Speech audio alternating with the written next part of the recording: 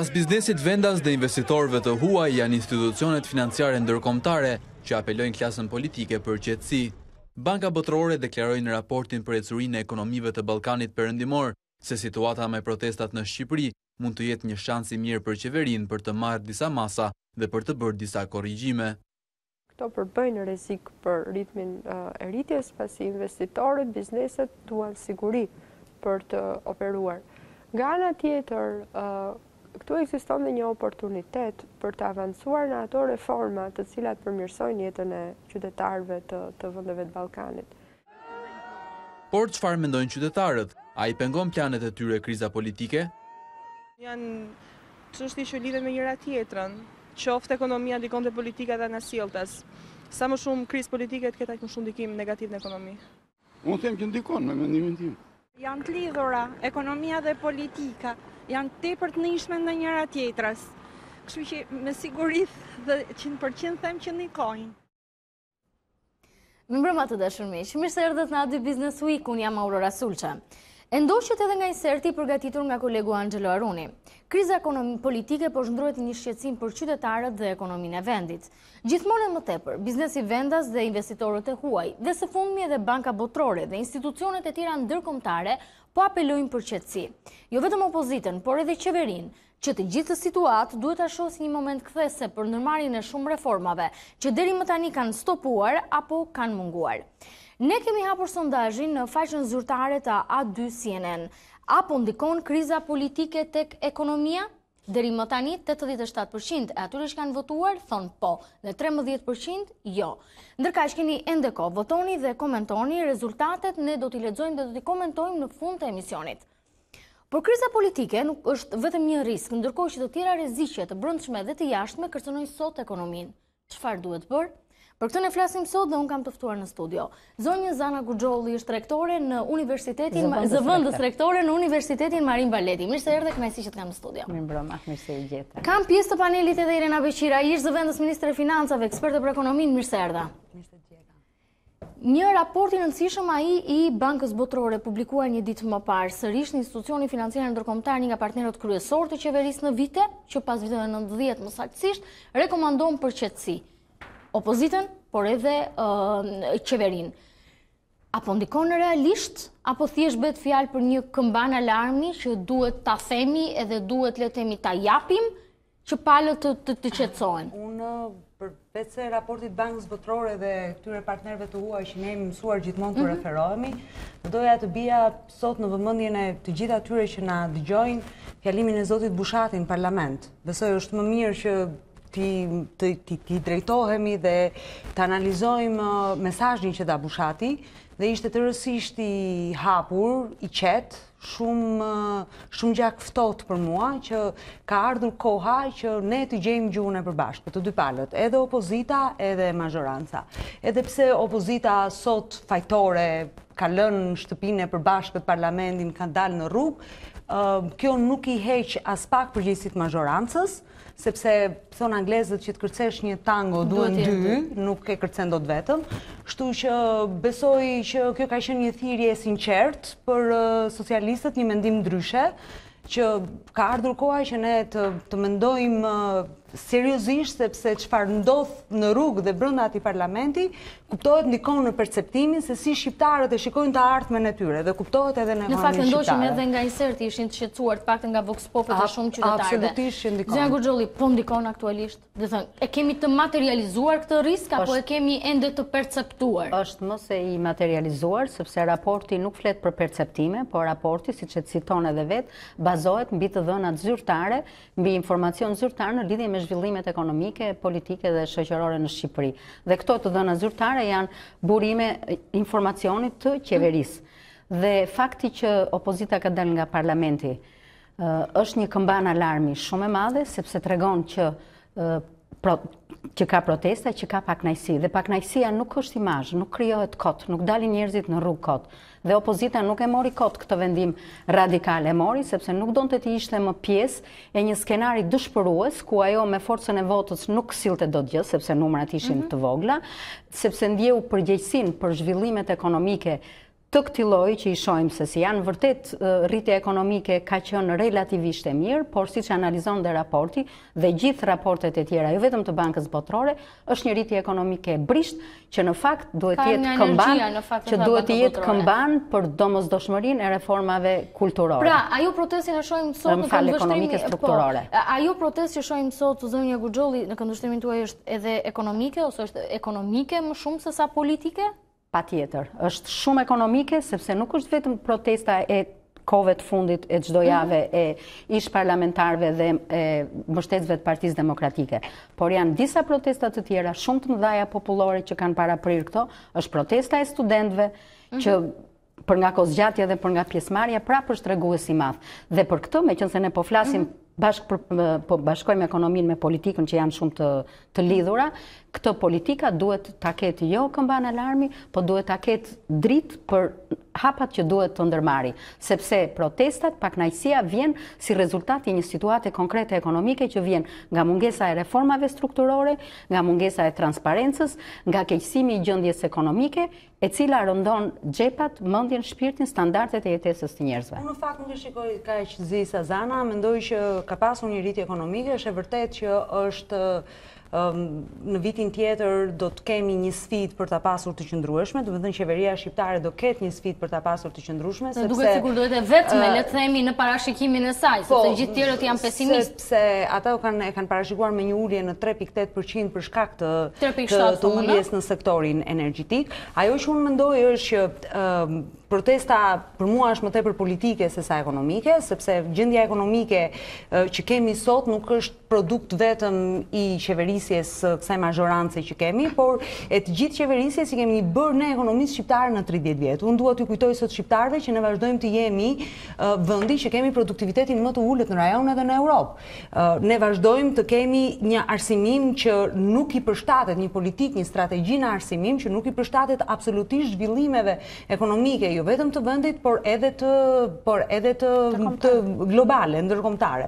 Ndërkohë që vazhdojmë të jemi ekonomie e vogël derivative. Kemi në recension Italinë sot, kemi Europën në përgjithësi. Unë pranoj që mund të jenë probleme të cilat janë të mbartura, por në 6 vite që është qeveria në mandatin e dytë, reforma duhet kishin dhënë minimalisht shpresë, duhet tregonin një vizion se kur duke vajtur kjo ekonomi.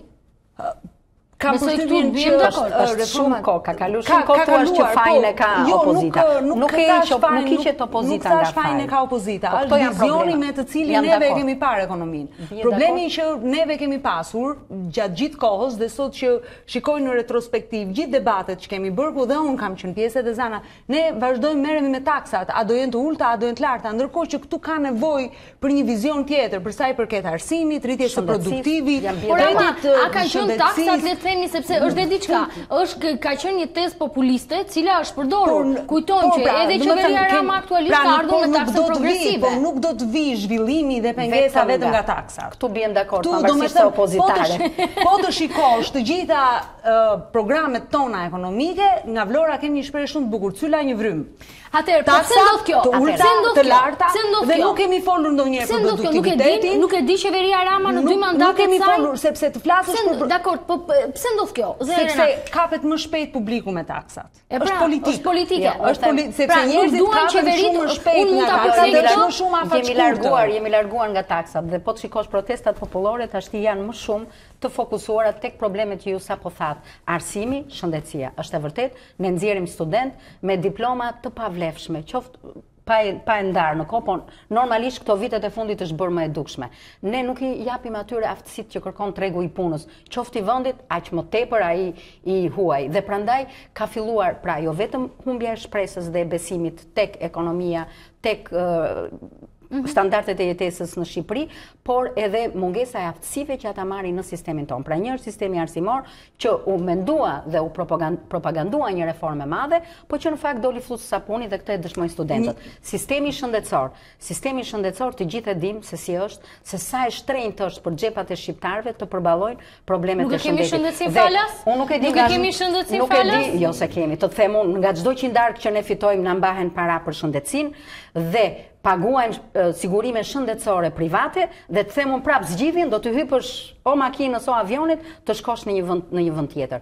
Dhe prandaj këto janë probleme shumë të prekshme. Kam përshtypjen që qeveria ma ka bërë profilaksin falas, po mundohet që t'i jap një mbrojtje check-upit, një profilaksin falas, pra një por jo mjekësin falas, po jo smundjen, pra shërimin e smundjes nuk e kemi akoma falas. Kuptohet që problemet janë trashëguara dhe kjo është normale, por unë sërish i mëshoj faktit. A ka një vizion kjo qeveri për zhvillimin e ekonomisë, sepse pas 6 vjetësh ne mund të themi që cili është ndikimi i reformave të ndërmarra me aq bujë në mandatin e parë, në emër të ekonomisë u fitua dhe mandati i dytë, a kemi sot një rezultat? Sepse edhe 2 vite kanë mbetur tashmë. A ka vizion, në fakt, kjo duhet të bërë pyetje ministres financave. Por ju jeni si ekspert dhe pa dyshim ashtu si dhe unë mund të gjykojmë në qoftë se merren veprime kanë vizion apo jo. Hapur është që neve akoma nuk i kemi vënë të gjitha pjesët e puzzle-it në një tavolinë dhe të shikojmë pamjen e gjithë. Domethënë, qeveritë tona mundohen që të bëjnë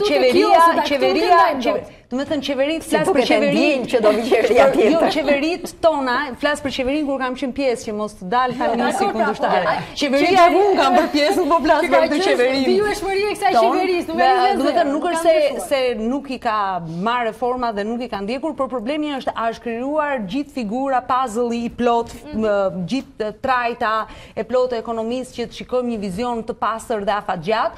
Ajo që është për të vërejtur është që në përgjithsisht qeverit, nga që janë politike dhe bëjmë zgjedhje çdo 4 vjet, tani duam të bëjmë dhe çdo 2 vjet, do të jenë gjithmonë afatshkurtra. Çdo 2 vjet i kemi bërë. Domethënë do të jenë gjithmonë afatshkurtra në vizionin e tyre. Problemi është që Shqipëria sot më shumë se sa i bie që ne mos kemi shpresë sot më shumë se sa kurdo ka nevojë për qeveri, për parti, për intelektual, për zëra, brenda dhe jashtë, që të shtynë drejt një vizioni disi më afatgjat për më lejoni që të them edhe diçka tjetër. Vetëm qeveria, por nuk shikoj akoma të ulur ministrin e financave me guvernatorin për të na dhënë një zgjidhje se ka rënë kreditimi dhe nuk është se ka rënë vetëm kërkesa, ka rënë edhe oferta. Bankat janë bërë edhe më të vështira për të dhënë kredi dhe sot kapitalizmi aktivitetit ekonomik të vend, është shkak rrisjeve të shtuara. Absolutisht, ose edhe për një kredive. Edhe për një situatë që humbjet e mëdha që pësuan gjatë krizës, tani populli ka shprehjen tonë të bukur që thotë kur i digjem nga qulli, rifri dhe kosit. Pastaj, domethënë, bankat sot, në mendimin tim, kam thënë edhe një herë tjetër, duhet të jenë shumë proaktive, të fillojnë të bien produkte të reja. Po dakor, po bankat janë pjesë e një sistemi, nuk funksionojnë në vakum. Dhe kjo është megjithatë problemi janë biznese në finale. Janë biznese në finale, por nuk kemi akoma produkte të reja. Po s'ka si të kenë bankat, ato janë produkti një zhvillimit të gjithanshëm ekonomik. Dhe në të njëjtën kohë, neve sot kemi, po të shikojmë një gjë që ka ndodhur shumë rrallë dhe është e vështirë të shikosh dhe të thuash se si do të rritet ekonomia shqiptare, sepse neve kemi një rritje të depozitave të bizneseve dhe një ulje të kreditimit për biznesin. Dhe ndërkohë bankat sot përmbahen në këmbë dhe konsumi mbetet, po kanë besim me individët. Pse do kjo?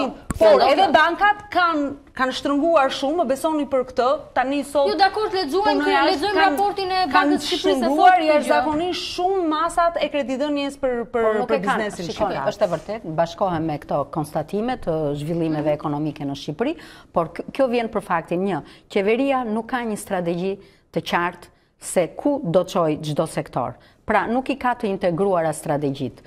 Është punuar në mënyrë klienteliste, ju referuat shëndetësisë falas, që ne gjithë e dim çfarë falas është ajo, është vetëm një fasadë, se në fakt nuk ka funksionuar, dhe për këto ka dhe Barcaleta në lidhje me keqapin, dhe se sa shfrytëzohet nga ne gjithë jemi prezent. Domethënë, po t'ishte ajo vërtet efikase, unë si qytetare nuk kisha pse të thoj ajo. Kështu që kjo është një fatkeqësi. Kjo është, jo, kam, prandaj përmenda që më duhet të lëviz nga një, janë nesër kam takim ke doktori. Unë kështu zgënjej vitet i kam mbi shtëpinë, lëret çto të fasada.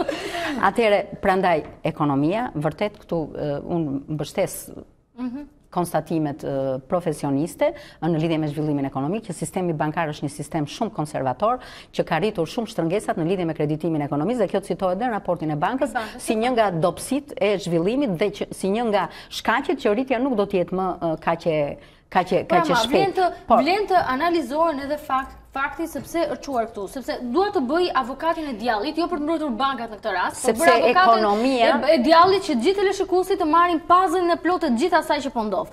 Bankat në vetvete janë biznese.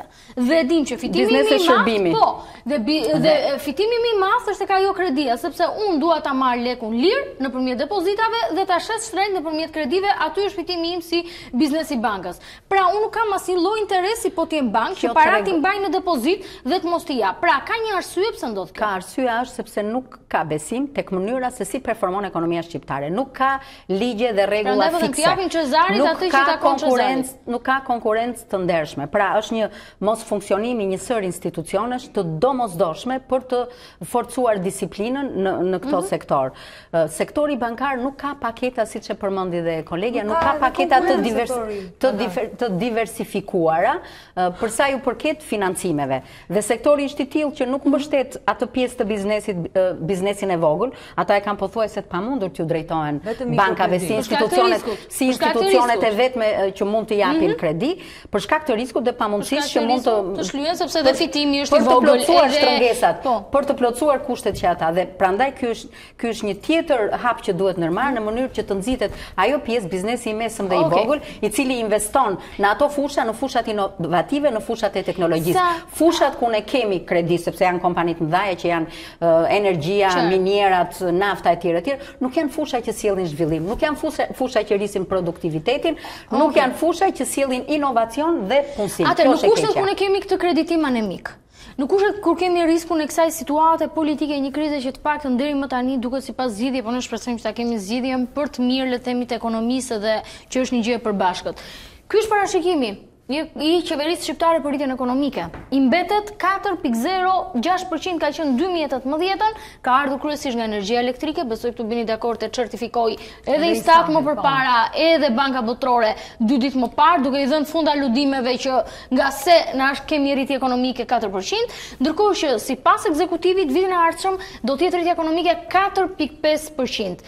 Banka Botërore, Fondi Monetar Ndërkombëtar janë skeptik, parashikojnë një rritje ekonomike diku te 3.7 deri në 3.9. Ja ku i kemi të dhënat, madje janë në të kurrje parashikimet edhe për 2020. Po të shohim grafikun me të verdh për 2018, 3.8 Banka Botërore, 3.7 FMN, 3.6 2020 Banka Botërore, 3.9 FMN.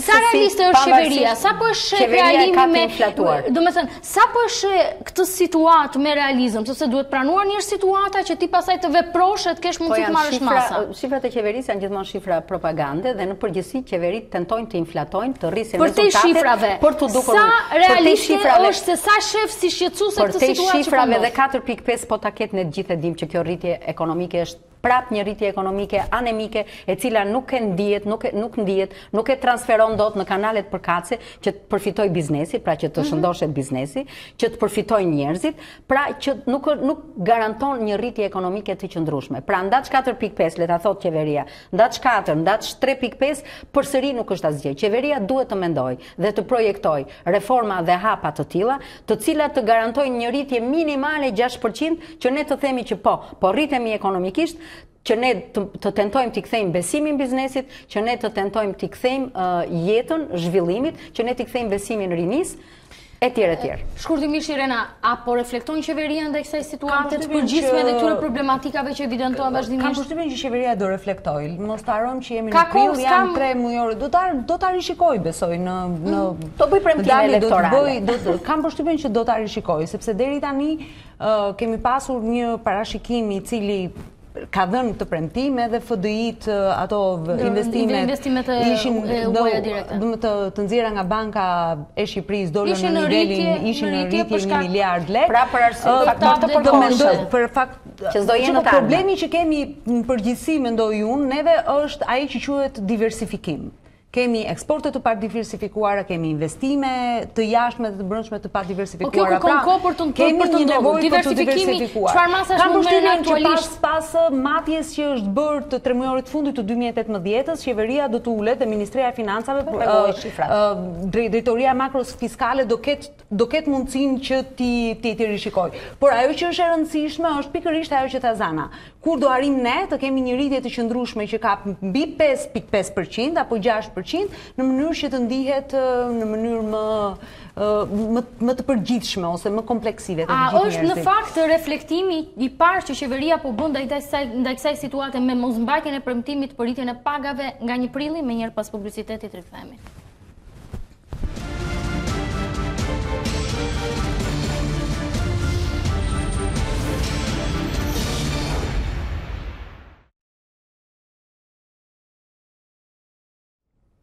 Rikthehemi të dashur miq në A2 Business Week për të analizuar pikërisht gjendjen e ekonomisë pas një raporti deri diku me kritika të forta për qeverinë, por edhe për situatën ekonomike në vend të Bankës Botërore.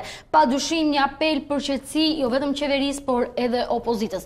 Ndërkaq, apo reflekton ekzekutivi shqiptar se në finale pesha kryesore bie te qeveria për vendimet edhe për politikat që ndërmerr e që më pas përkthehen në ekonominë e gjithë secilit dhe në ekonominë e përbashkët. Nga 1 prilli ishte premtuar rritja e pagave, nuk u bë zënja Guxholli, mbeti një premtim i 1 prillit fatkeqësisht. Për çfarë arsye? Se në finale çdo qeveri kërkon të kënaq qytetarët e vet, sepse do t'i përkthehen në vota. Askush nuk do që mos ketë një situatë mirë ekonomike. Në fakt që në premtimet elektorale nuk është se reflektojnë në një dëshirë për të rritur pagat, dhe në fakt pagat nga kjo qeverisi jo vetëm që nuk u rritën, por u mbajtën fikse, do me thonë u ulën, se të gjithë e dim efektin e faktorëve të tjerë në vlerën e asaj çfarë fusin shqiptarët në përgjeta. Ama të gjithë dim nga ana tjetër që rritja e pagave është një shtys, është një mbështetje në zhvillimin ekonomik, në rritjen ekonomike. Dhe në analizën që bën raporti për vendet e Ballkanit Perëndimor, ke grup vendesh të cilat kanë një rritje ekonomike dhe projektohen përsëri me rritje dhe në periudhat e ardhshme, pikërisht nga rritja e ndjeshme, dhe Serbia përmendet, dhe nuk më e mend se kush tjetër, ka një influencë të madhe. Pra megjithëse do donte, a ka mundësi buxheti dhe ekonomia aktualisht? Po buxheti tash ka ca prioritete dhe ka e di më dhe më mirë se unë se është marrë shumë më tepër. Kështu që nuk ka me këtë kuadër ekonomik që ka, me këto të ardhura që mbledh dhe mënyrën se ku i kanalizon, kush janë prioritetet ekonomike, patjetër që ngelet shumë pak, 1%, 2% çfarë ishin ato pensionet që nuk arritën shumë. Pjesa e pensioneve është thjesht indeksim që është bërë nuk konsiderohet Afrike, as duhet kam përshtypjen që as duhet artikuluar si një rritje, por gazetat dhe media ashtu e artikulonte. Është vetëm një indeksim për shkak të prandaj dhe unë referova asaj që po 1 prilli ishte dhe kjo, domethënë indeksimi dhe rritja. Në fakt pjesa e pagave është një gjë që duhet parë nga qeveria, sepse përveç se investimeve publike, pjesa e transfertave është shumë e rëndësishme për të rritur ekonominë dhe aq më tepër për të rritur pjesën e konsumit, nga pjesa e kërkesës. Ajo që unë them është edhe një element tjetër që ne duhet jemi shumë të kujdesshëm në pagat, por jo vetëm në pagat për pjesën qeveritare ose për pjesën e administratës, por në përgjithësi për nivelin e pagave të cilën ne edhe deklarojmë. Sot me ato që deklarohen në sistemin tatimor, pra ato që kemi sot zyrtare, Shqipëria, po listpagesa, Shqipëria ka raportin e pagave me GDP të paktën 22%, që është sërish shumë e ulët. Është jashtëzakonisht shumë e ulët. Paktën ajo që reflektohet.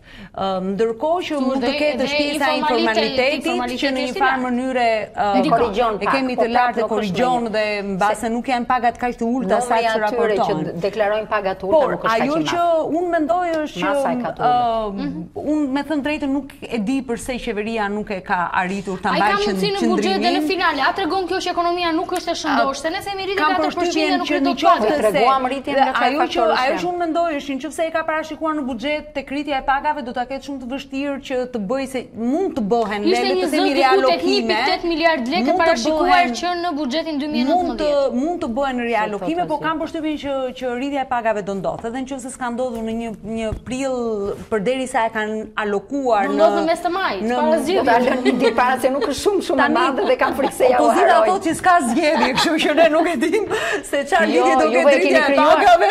Jo, opozita e ka krijuar opozitën vetë, ka shkput një copë të vetën, e ka futur në parlament. kështu që do luaj teatrin që ka luajtur deri tani, do improvizojmë mbase dhe zgjedhje. Pavarësisht sa të pranueshme dhe sa reale do të jenë ato zgjedhje, them unë. Janë disa riske për ekonominë. Evidenton në raporti i Bankës Botërore. Kriza politike ne diskutuam. Është kriza energjetike, detyrimet e prapambetura PPP, pra kontratat e partneritetit publik-privat dhe situata në vendet partnere.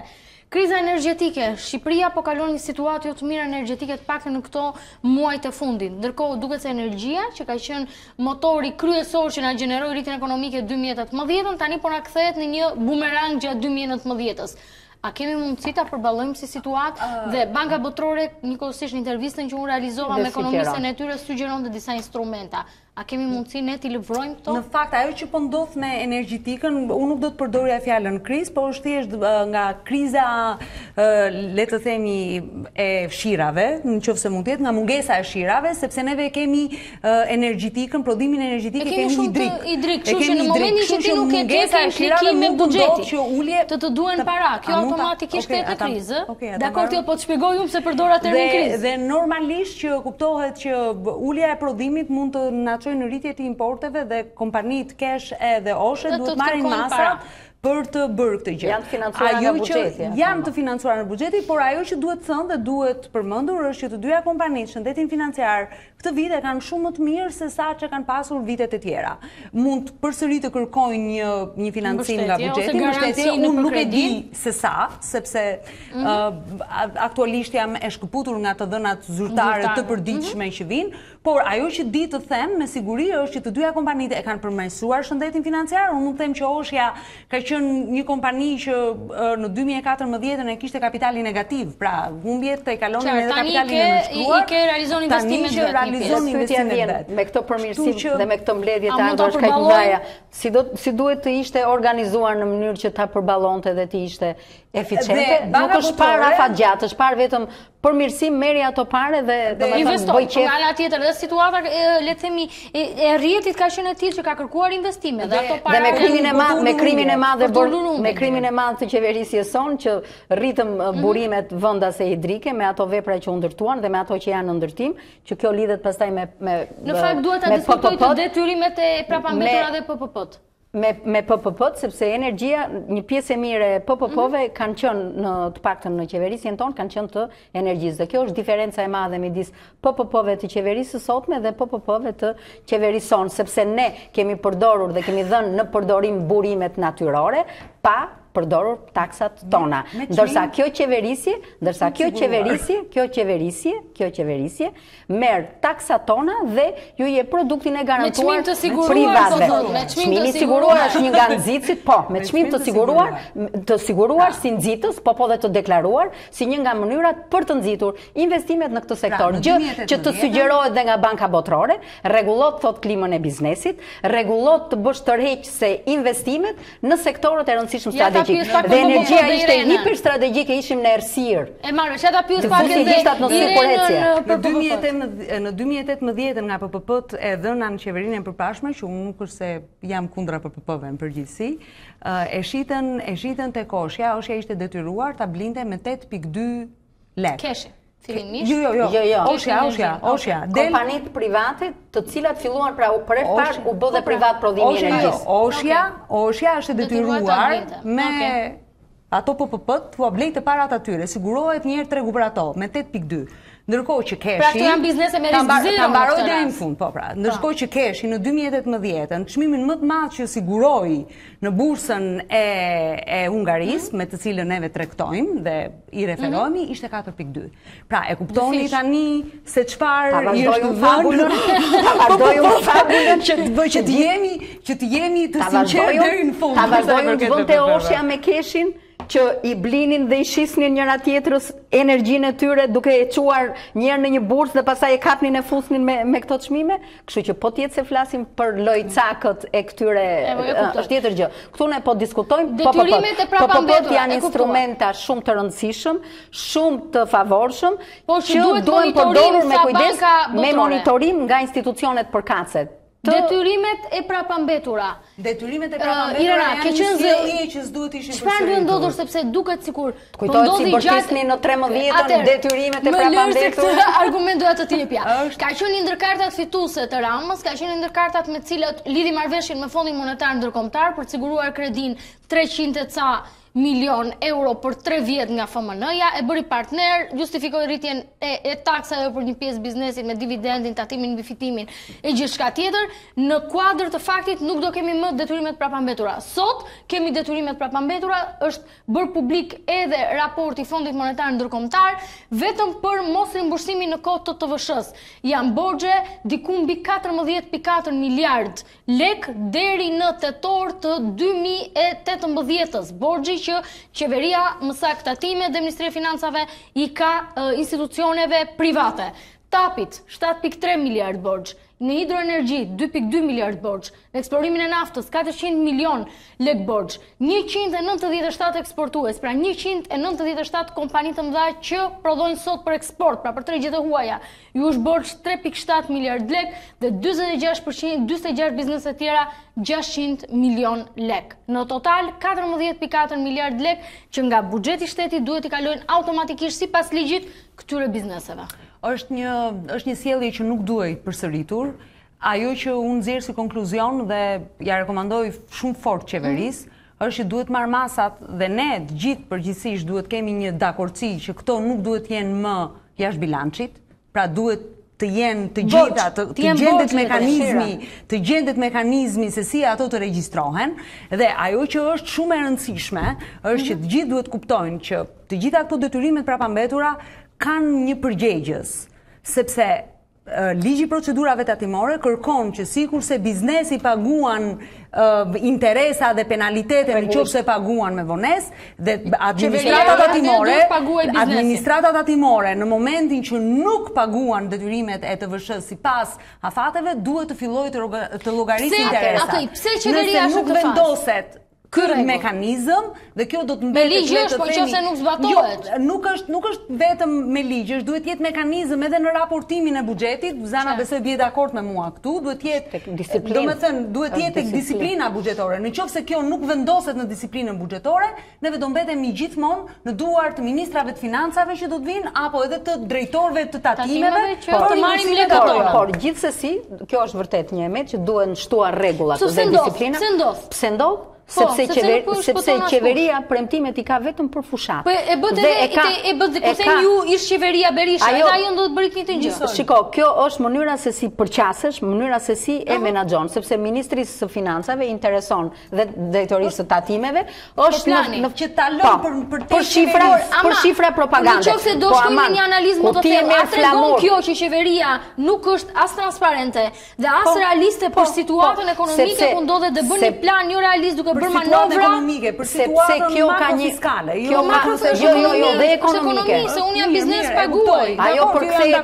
Ajo përkthehet në para më të pakta, likuiditete më të pakta në duart biznesit, që e ka bërë planin dhe me kthimin e këtyre parave, humbjen e besimit ndaj organizmave, institucioneve të qeverisë dhe monitoruese, më pak investime në ekonomi, më pak para në xhepat e punonjësve, do me thonë mendime të sektorit privat, se shtetëror jo, për rritje pagash, për mirëqenie, dhe më shumë nevoj për kredi, kur ndërkohë kredia nuk është shumë e shtrënguar, si shtam. Pra po t'i kthehemi tash i ekonomisë reale, pasojat janë shumë të rënda. Dhe është një ndër shkaqet në krizë ashtu si të paktën kemi parë zonja Beqiraj në disa sektor, nuk kuptoj këtu bujqësinë sot e kemi me grumbullues të cilët derdhin qumshin nëpër rrugët e Lushnjës.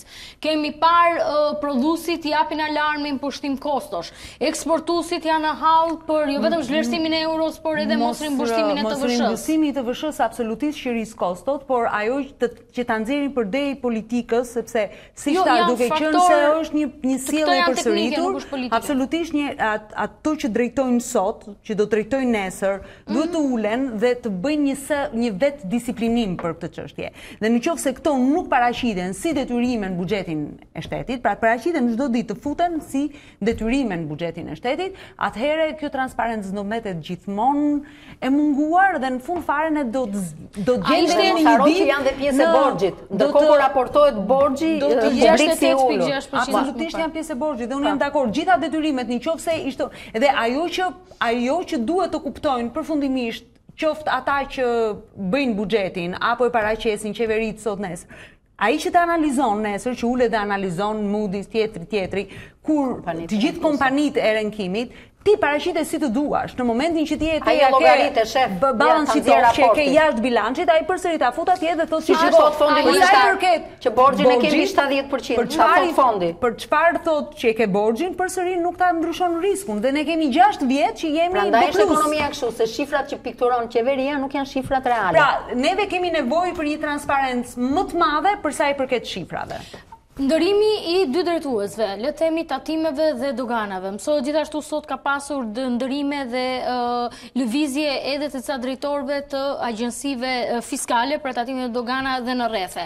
A duket le të themi indirekt që qeveria pranon se situata të paktën me fisku nuk është mirë? Jo, unë them është një kështu lëvizje e kësaj situate, e kësaj kohe për të treguar që me tu parë që një gjë kështu pak nuk shkon mirë, ne marrim masa dhe fajtorët, me mënyrën se si me masën që merr, me mënyrën se reagon, këto tregon se në vend që të mbledhësh i shqetësuar specialistët dhe të mendosh për një zgjidhje reale të problemit, heq njërin vë tjetrin, bile kjo nuk është as profesionale, sepse eksperiencat e grumbulluara nga ata njerëz në ato vende duhet të shfrytëzohen dhe jo të largohen për maskime politike apo për masa politike. Le të themi dhe analizën deri në fund. Planit e ardhurave, të paktën në dijenin time, unë kam qenë ndonjëherë pjesë e administratës, ndihmoni ju të dyja me nëse kam të drejtë analizën time apo jo. Plani i ardhurave si për tatimet dhe për doganat, unë e di që bëhet nga Ministria e Financave. Po.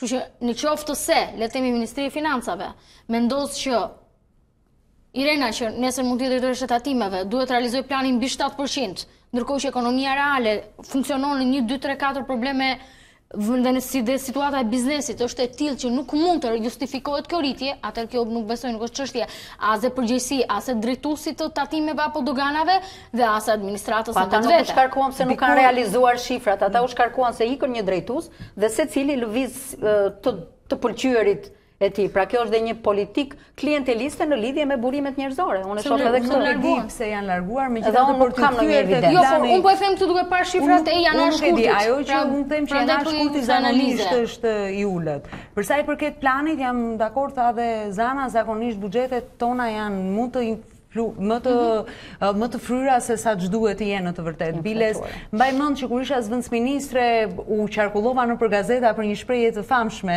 që kam bërë me Gencrulin, një debat që i thosha profesorit që planet e tatimeve doganave kanë qenë, janë dhe do mbeten ëndra e një nate vere. Pra, kjo është një gjë që duhet të reflektojë Ministria e Financave. Duhet që planifikimi të jetë sa më afër realitetit. Por më besoni edhe për këtë që duke qenë në tavolinë me FMN-n dhe shumë të supervizuar në atë kohë që bëj planin, paktën atë vit që unë kam qenë, ato vite që unë kam qenë, dhe ata përgjithsisht e kishin jashtëzakonisht shumë të vështirë të përcaktonin se kush do të ishte një plan realist për tatimet dhe kjo ka qenë gjithmonë. Domethënë, në qoftë se ju do të bëni një emision, ndoshta në bazë të performancës së një viti më parë, ajo është parashikim, në qoftë se ju do bëni një përcaktim dhe do të merrni që kur ka ardhur demokracia, planin tatime dogana. Deri sot që flasim bashk, asnjëherë nuk është realizuar. Ekonomia në përgjithësi minutat e fundit. Zonja Guxholli, 2019 si pritet të jetë për shqiptarët dhe ekonominë tërësi? Viti vështirë nga të gjitha pikpamjet dhe sakrificat e bëra ndër vite vetëm shtohen në vend që të paksohen. Irena. Unë mendoj që jemi përpara sfidave të mëdha edhe për shkak të gjendjes partnerëve tanë dhe të ekonomisë tanë. Në fakt Italia është në krizë, Turqia gjithashtu janë partnerët kryesorë tregtarë të Shqipërisë. Si e dorë kaq është influenca. Nëse nuk jo, theksoj edhe Banka Botërore që t'i japim sepse Italia që është partneri jonë kryesor edhe në eksport edhe në import është një krizë madhe. Japim peshën që duhet. Kështu që ajo që mua më shqetëson më tepër se si do të jetë ekonomia jonë vitin tjetër. Jo, këtë vit. Domethënë këtë vitin që po zgjedhim, problemi kryesor është se si do të arrim ne që të ngrëmë një vizion dhe të bijmë dakord që ka ardhur koha për ekonominë e dijes. Faleminderit Irena Beqiar, faleminderit Suzana Guxholli, faleminderit dhe ju të dashur miq të cilët na ndoqët pikërisht mbrëmjen e sotme në A2 Business. Natën e mirë.